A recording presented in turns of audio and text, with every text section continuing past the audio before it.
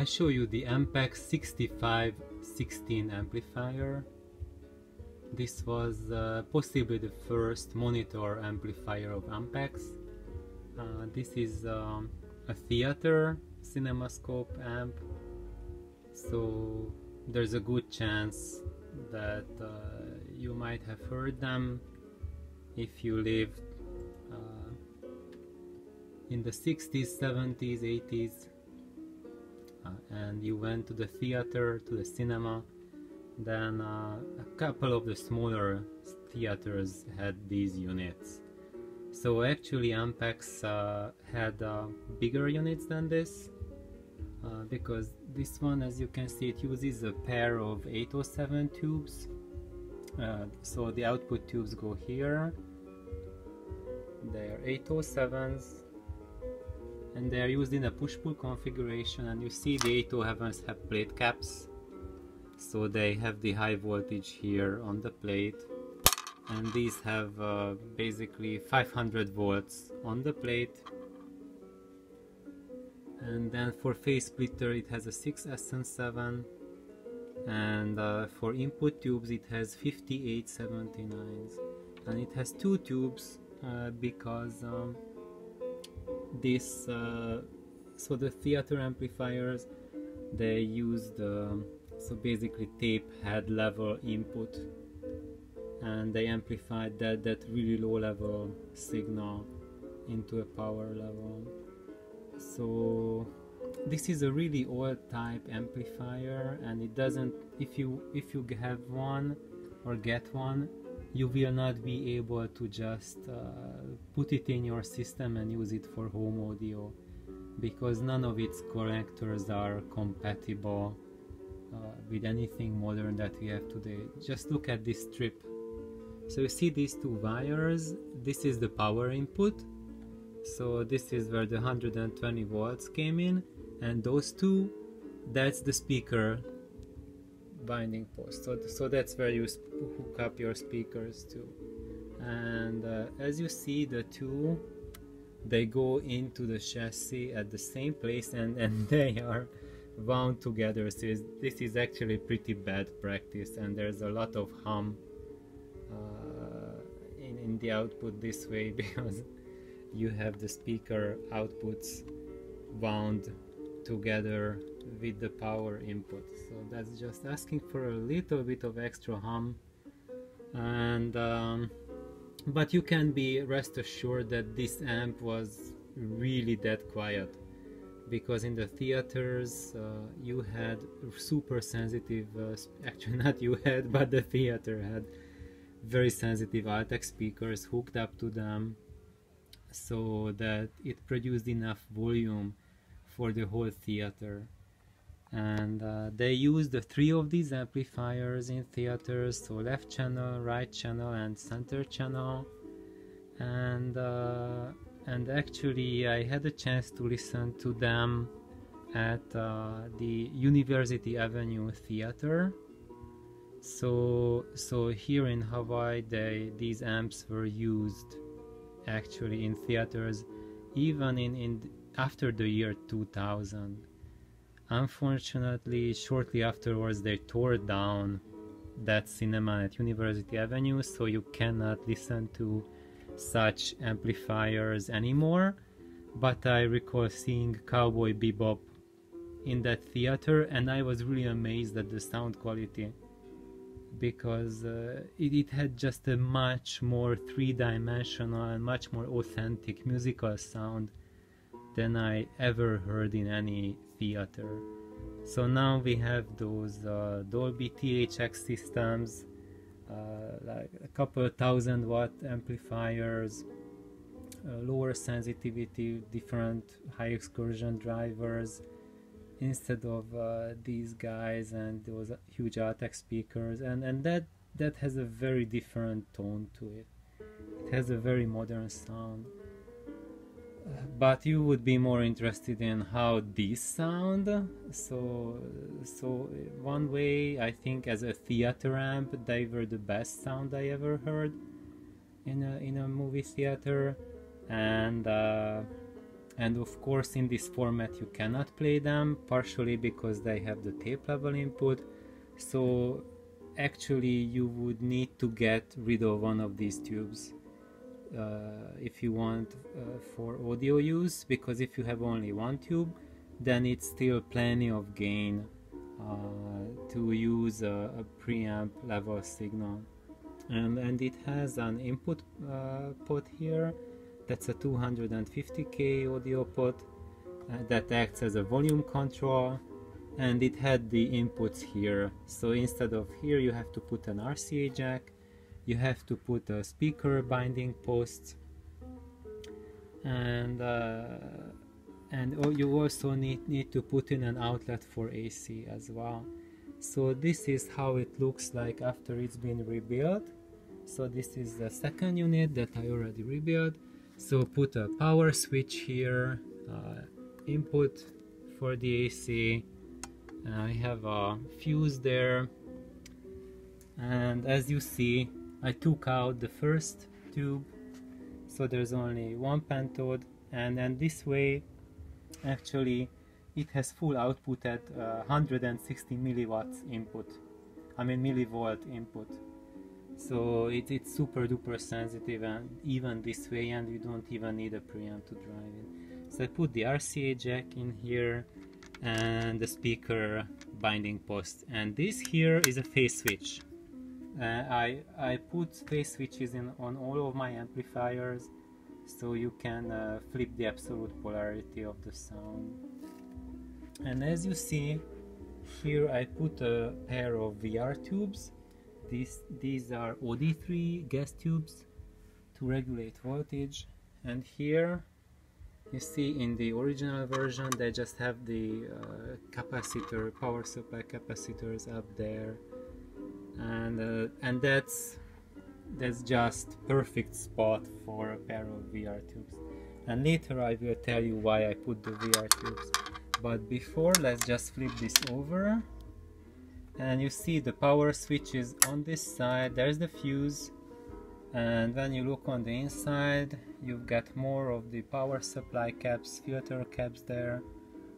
These are the wires for the power transformer, that's the rectifier tube socket, and when we go on this side you see that nice board there that contains the caps and resistors for the phase splitter and driver section. That's the volume control pot, and as you can see this is all original and all stock, and it was still working and being used in year 2000. But all of these wires, so if you want to see, there are a few things that have to go. So basically everything on this board you need to change. So none of these caps would I recommend to reuse again. And if you upgrade these wires, that will bring in a major change in sound quality. I would say major upgrade, because look at that, this really flimsy, skinny old wire. And when you look at it here, look at this. So these two, this is the power. This runs to the power switch. This really flimsy wire. So this is really limiting the input current. So if you just replace all of these flimsy wires into something heavy gauge, then I would say that's mandatory for the rebuild. And also if you just ditch this board and just direct wire the output, the sockets, so you can drastically decrease the length of the signal path. And if you insist on reusing this board, you can reuse it. It's very nice and very neat and allows really ease of manipulation, but I would not recommend making the resistors like with straight leads there, because if it's they need to have a little bit of compliance. So you would want to have a band in the wire a little bit, so that when the leads shrink and expand due to the thermal expansion and shrinking, then it does not force the resistor itself. So you want to have a little bit of kink in there, so that when it shrinks and expands, it has a little bit of pliability. And that's one of the main reasons why resistors fail on the board if they are wired too tight. So here these are not wired very tight, so that's why they could last for so long as they did, because these units they were built as a tank, because they had to be operational, and you know, the theater just running non-stop for hours and hours every night. And if we flip back here, now I have cleaned up this unit, but here you can still see that there was some tar coming out from the output transformer. This is the output transformer, and that's because the unit was abused. So probably one of the power tube, or maybe both of the power tube biases a little bit ran away. The tubes were drawing much more current than they should, so that strained the transformer, because there was bigger current running through it, more heat being produced, and then that heat just started to make the tar ooze out from the output transformer.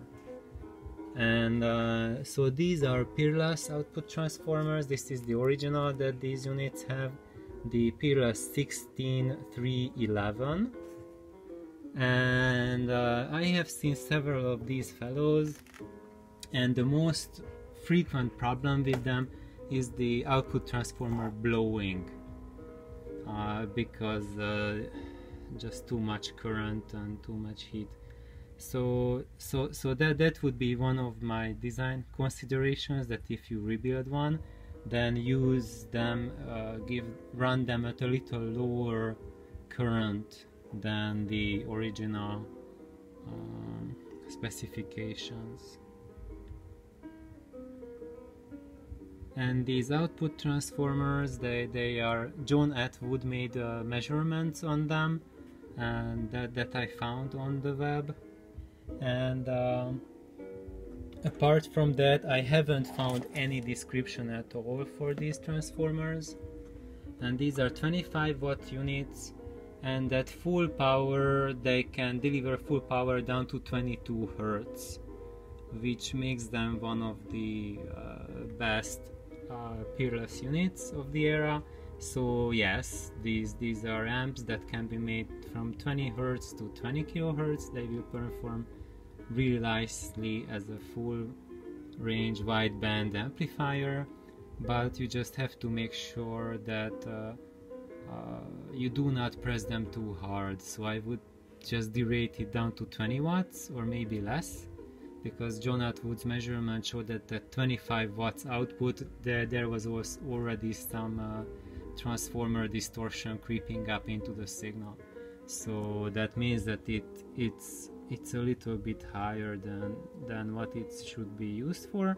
So I would say it's like a 16 to 20 watt power is reasonable from these amplifiers. And you would think that maybe that's not enough, but heck yes, that's really plenty when you use it with the right kind of speaker, like high sensitivity speakers. In the 50s there was an experiment that they did with these amplifiers, and that was the biggest experiment of comparing live music to recorded music. That was done in a concert hall, and they employed 3 of these amplifiers in a 3-channel stereo, and they recorded a live performance on tape, and they played it back on stage. So they had a complete 3-channel stereo system on the stage with the orchestra, and they kept on flipping whether the players played the pieces or it came from recording. and they had about 50 to 100 observers scattered in the audience, monitoring the response of the audience, and it was pretty convincing. So a lot of people couldn't tell whether they heard live music or they heard the one being reproduced by these amplifiers. So yeah, they can give you a feel of real performance at a concert hall level, and that was a very interesting paper, but I'm not going to details anyway. But here I'm going to show you how the rebuilt unit looks on the inside. So let's flip both of them up. So you see here it has this panel for the power switch, because it used to be mounted sideways. So this is how it was used, and then the operator could flip it on and off here. And it had this printed board. Now the way I rebuilt it is I took that middle panel off. So the power switch is there. There's the fuse, there's the AC jack, and I put a lot of heat shrink on the wires, on the transformer leads, because sometimes the insulation is crumbling, or it's really frail and old, and even though this is not crumbling yet, but it's close to crumbling. And especially those leads that have higher voltages, like you see the ones which here are in white, those are the transformer primaries, so that has the line level voltages on them, and those were in the worst shape, so they all of them got that extra heat shrink, and these were in nicer shapes, so I left them alone. And there is no capacitor bank here. You see there was the original capacitor bank, so I took them out, and I don't need that many, because let me show you the schematics. So when you look at the schematics for the power supply, for the first for C1 they use two capacitors in series, 280 microfarads in series to get 40 microfarad input capacitance, and therefore C2 they use 220 microfarads in parallel to get 40.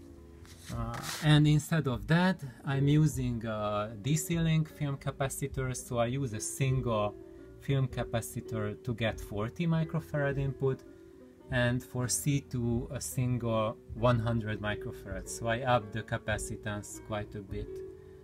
And so this is my input.